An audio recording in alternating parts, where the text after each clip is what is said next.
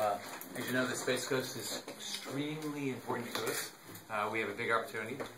We're going to continue to focus on that, and so this bill hopefully will move that along.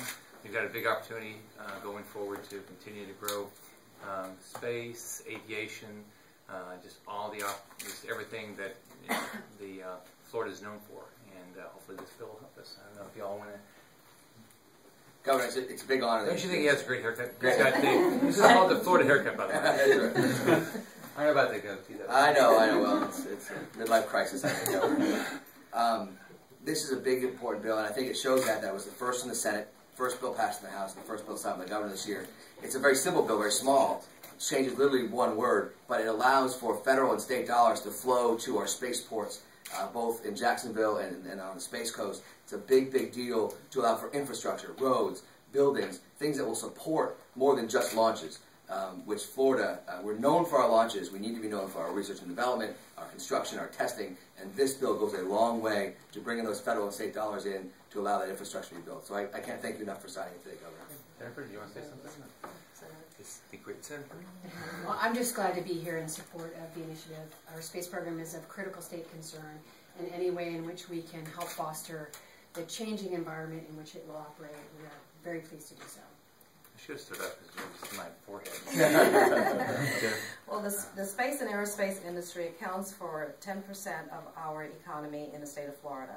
This affords us an opportunity to further expand that so that we can capture federal dollars for our infrastructure as we bring more activities to Florida with regards to commercialization and new application, and we're looking at FAA protocols for doing our unmanned aerial system across the state of Florida. So this goes hand in glove as to the expansion of the economy, growing jobs in the state of Florida, and bringing the exceptionalism of space and aerospace industry to the state of Florida. So I thank you both very much for having this vision and this insight.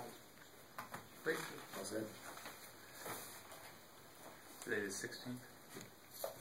Did the 16th? Yes, according to my watch.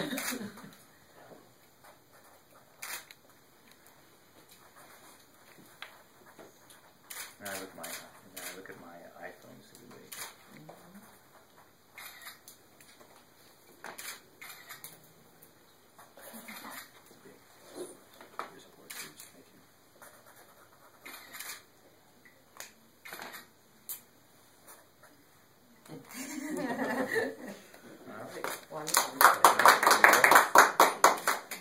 Governor, thank you so very, very much. Big day. Thank you. Thanks very much. Your hard work on this? Is this your first one? Yes, is this the first time first you've one, been to a bill yes, signing? it is for us, yes. We were together at the first bill signing we did in early. It's what, 6 a.m. right? It was 6 a.m. the Andrew Whitman bill. Yeah, Great success. in Fort Myers. And so I don't know if you want to say something about that, but you said it's been used how many times? The new provision in law has been invoked 85 times in Lee County, and what it does, it keeps repeat violent offenders off the streets. It gives judges the ability to remand folks for custody instead of letting them out in the street and catching them later. So we think it's a great public safety measure. Okay, that's great. All right, thanks everybody for coming.